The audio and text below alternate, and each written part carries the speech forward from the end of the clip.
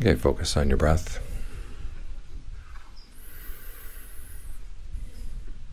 Breathe in deep. Let the breath go out on its own.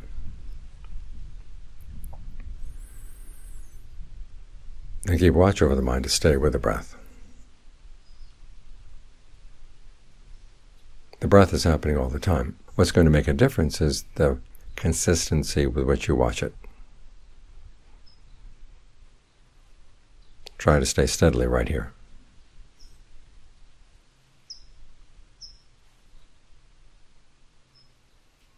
I remember the first time I read a book talking about how people's concentration is really much worse than it should be. And the author gave an instruction. He said, go look at a window frame, and then look at the bottom edge of the window, and then just trace your eyes across it and see if you can move them steadily and consistently across that line. And if you haven't been trained, you notice that you jump. There's a moment of attention, and then there's a jump, and then there's another moment, and then another jump. And it's the problem that in those jumps we're not really carefully observant of what's happening. You watch the breath for a bit, and then there's the jump, and then you watch it some more, and there's a missing gap. So if you see the mind about to jump away from the breath, say, no, I'm going to stick right here. Bore right into the breath. See if you can connect one moment of attention with the next moment without there having to be a gap.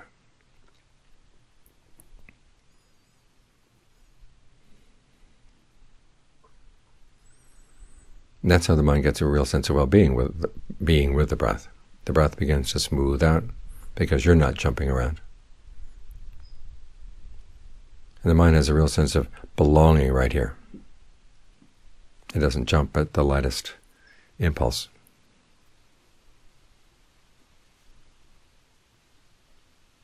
Our problem is we go through life like this, jumping from one thing to the next.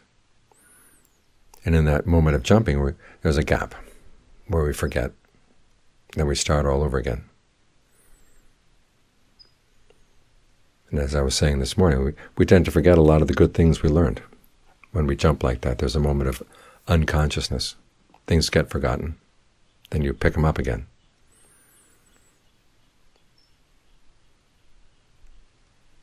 In order to make the most of what you've learned, you have to be consistent, seeing it all the way through. You learn something and make sure you don't forget it, even as you go from one topic to the next. Try to do it mindfully, instead of just randomly.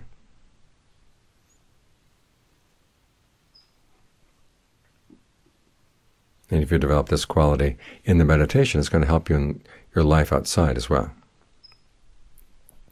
Because when you're not jumping around like this, you see things that other people don't see. You see things that you didn't see before. This is one of the ways in which concentration helps to develop your discernment.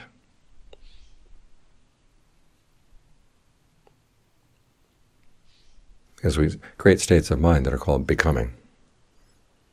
It's like a little world in your mind. And as you go into that world, that suddenly becomes your surrounding, that becomes your environment.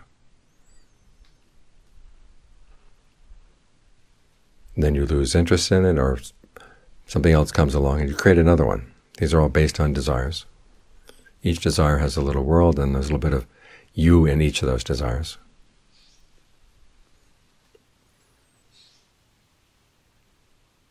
This can happen randomly. It can happen when strong emotions come. It's the same thing the mind does when it falls asleep and dreams. A little world will appear in your mind, and you go into that world. Suddenly you're a different person perhaps in that world. And you're often in a different location. And the rules of behavior become different. And this is what we have to watch out for on our waking times. Because as the Buddha said, the principles of karma are 24/7. He didn't use that word 24/7, but he said they're consistent. They're in operation all the time. So you want to make sure that what you do is skillful all the time. And so it means you have to remember what's skillful, how to recognize it, and also how to recognize what's unskillful. And remember what to do when something unskillful comes in the mind so that you don't fall victim to it. You don't go running along with it. What to do when something skillful appears so that you don't ignore it, pass it over. You want to develop it. These are lessons you learn, sometimes from listening to the Dharma, sometimes from your own observation of what you've done. And you want to be able to keep those lessons in mind, so that when a strong emotion comes, you're not suddenly pulled by the emotion into forgetting what you know is really good for you in the long term. So we try to create this sense of continuous knowing as a way of helping our mindfulness. And at the same time, it provides a greater sense of well-being right here. As the Buddha said, there is no happiness other than peace. And even though we may be able to think of some things, forms of happiness that are not especially peaceful, when you actually look at them, you realize the reason you find them good is because you can stay with them for a long time.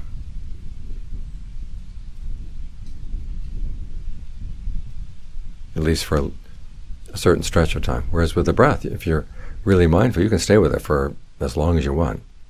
It's always coming in, always going out. As long as you're alive, it's going to be coming in and going out.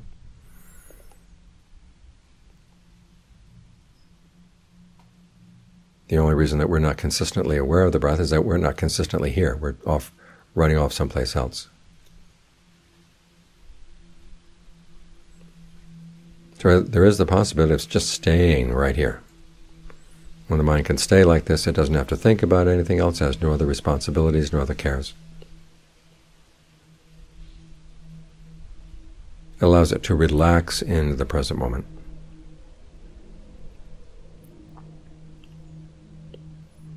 And the reason it can relax is because it's finally gotten the message that it doesn't have to jump.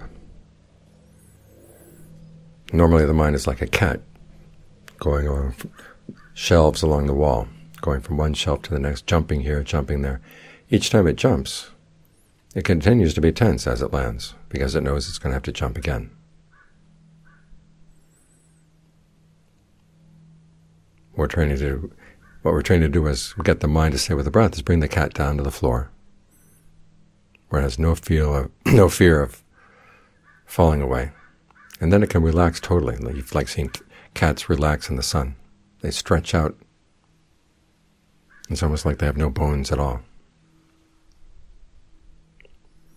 The one difference here is that, of course, we have to maintain our alertness, even as we relax. This is where you learn the lesson about how you have to stay with the breath. Even though there's a lot of comfort around the breath, you can't just drop the breath and go for the comfort. You've got to stay with the breath coming in, going out, or at least stay with the perception of breath flowing through different parts of the body.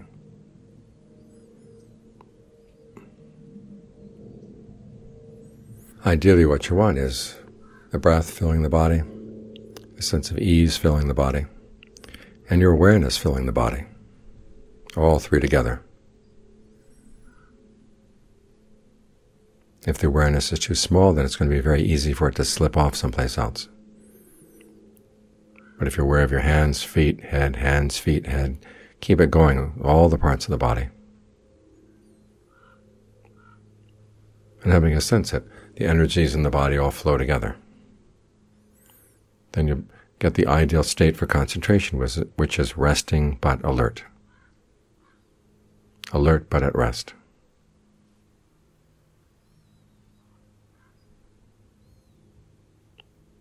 And so you're developing strength at the same time that you're resting.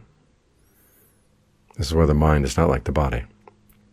For the body to gain strength, you have to exercise it. You have to move it around. For the mind to gain strength, you have to keep it still. But of course that doesn't mean that nothing's happening. Your mindfulness is working, your alertness is working. You're concerned to do this well. All three of these things are working as everything else falls still.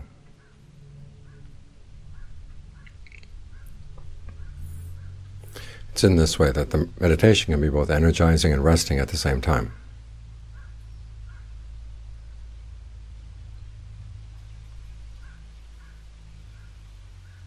So that you come out of it fully prepared. You're more alert, and more stable. The ideal state of mind to bring into this world of ours, where we have to be always careful all the time about what we're going to do. There's so many things out there that can provoke you to do unskillful things. And so you've got to keep remembering, no, I've got to remember that my true value as a person, my true wealth as a person, lies in the things that I do. The things that happen to me, that other people do to me, those aren't important. It's what I do that's important. Always keep that thought in mind. And then you strengthen it through training the mind in mindfulness, concentration.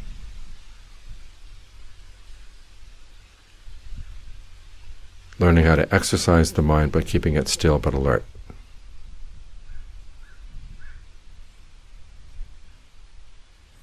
That gives you the foundation to keep going, because in addition to mindfulness, you need strength. It's possible to learn a lesson. If you forget it, that's a lack of mindfulness. But sometimes you can remember the lesson, but you just don't feel like doing it. You don't feel up to doing it. That's because you lack strength.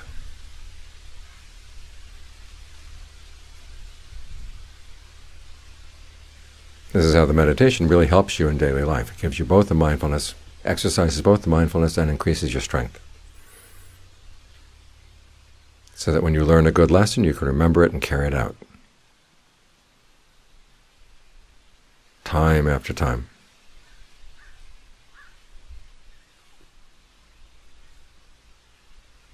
Because you keep giving the mind its own place to be, its own place to rest and gain strength again and again.